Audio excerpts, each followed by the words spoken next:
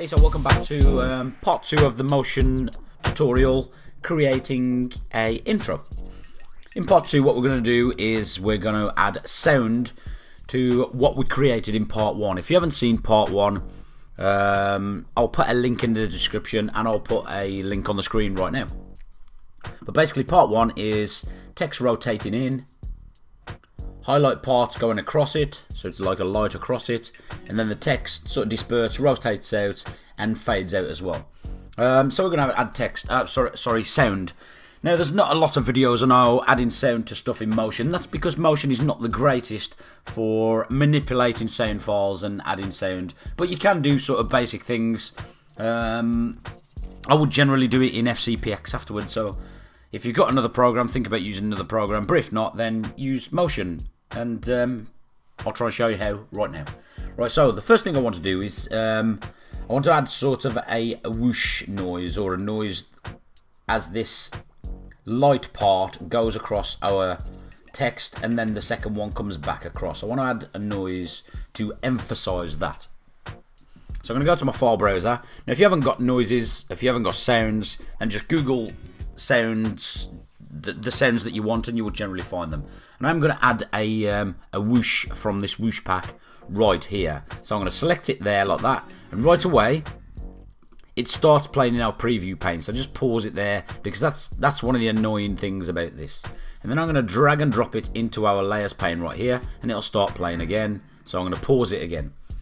Now you notice it goes where I had my timeline, so I'm just going to drag it across. You'll also notice it's not actually in my editable timeline down here. It's only just below my preview pane here. And all I can do with it at the moment is move it left and right, and I can't do much else with it.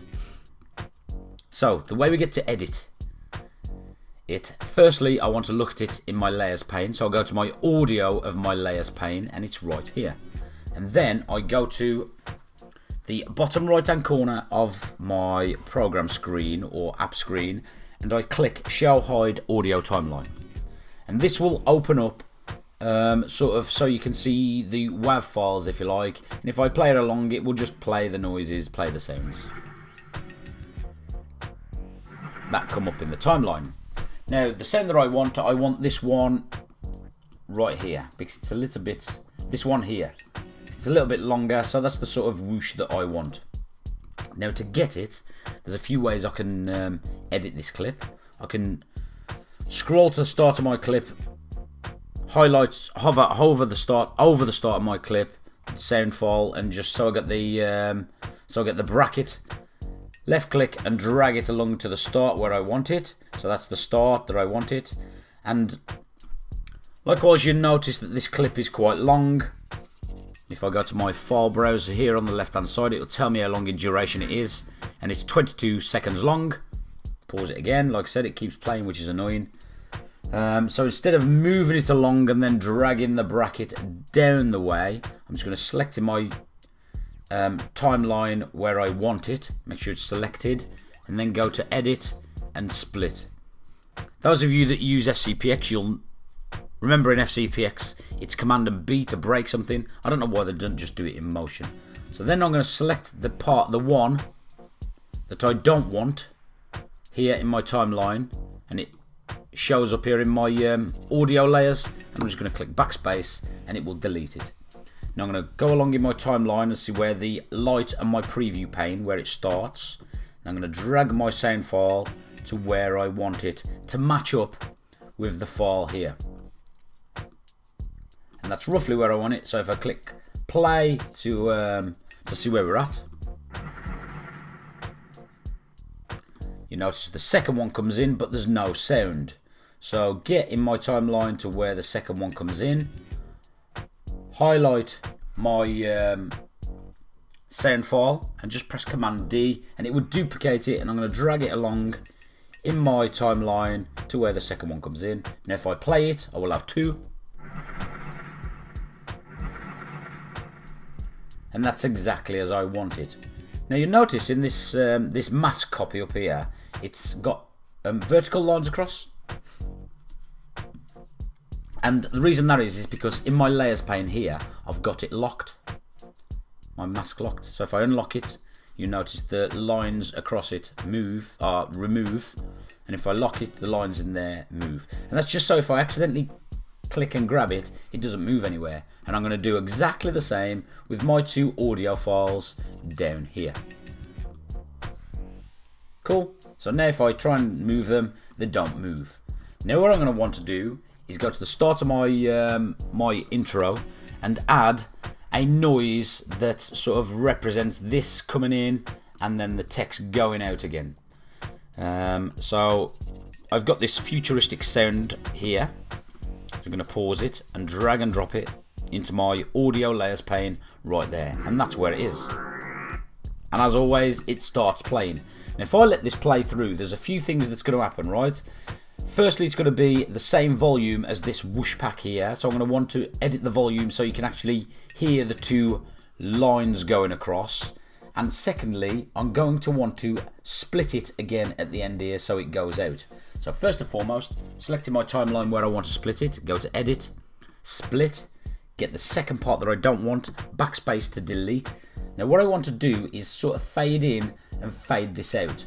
Now there's a way I can do it using my library and go into my behaviors and go into my audio in and out. Now if I click apply, it will attach itself to this futuristic sound effect. If I went to my inspector and behaviors, there's my fade in and fade out. So because it's the start of the sound, it already fades in, if that makes sense. So on the way out, if I go to my fade out time here, and I drag it right to the top, right here, I drag it right to the top, it will fade out to an extent. So now if I play it through, it will fade in.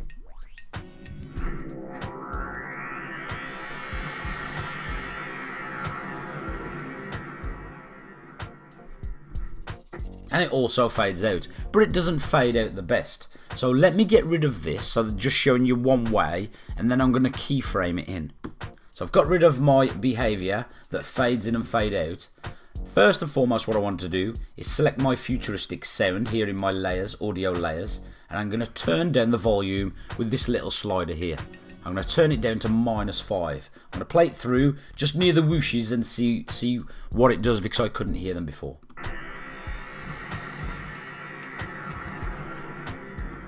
A little bit better, but what I want to do is turn these whooshes up to emphasize them a little bit more. Unlock them by clicking the locks, drag them up to 4, lock them again so I can't accidentally move them, and then listen to the preview of that.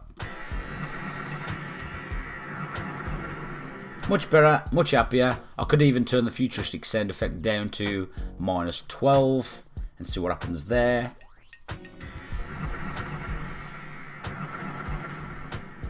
Much happier with that, but it still finishes quite promptly. So what I want to do is fade it out. So I'm going to show you. I don't need to fade it in because it starts with a fade in, but I'm going to show you how to fade it in anyway using keyframes as a demonstration. So I'm going to select it in my timeline or in my audio layers here, and then I'm going to go to my inspector and select audio track. On the tab here, select audio track, and it shows me the current level of my volume.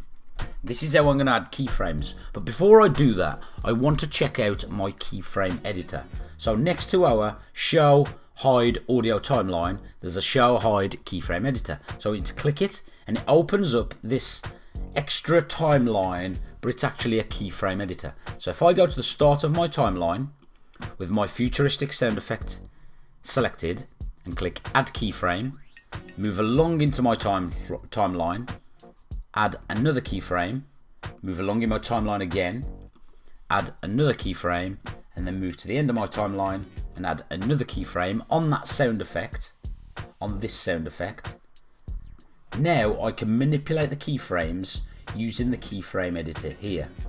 So I want it to go up in sound, and if you notice to the right, if I click and drag and drop this, to the right of it I've got the time code where it edits it, and the actual sound. At the moment it says -3 in the brackets to the right hand side of the keyframe dot.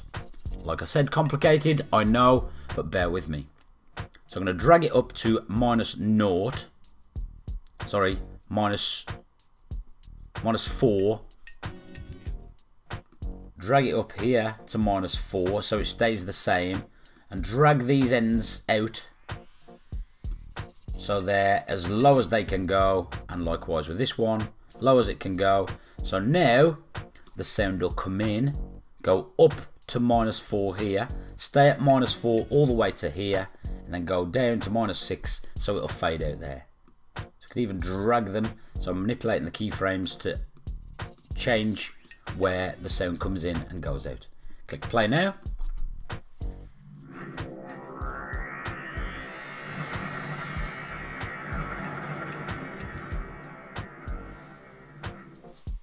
And the sound stops and it fades out, fades in as we want. So like I said, not the easiest and not the most user friendly.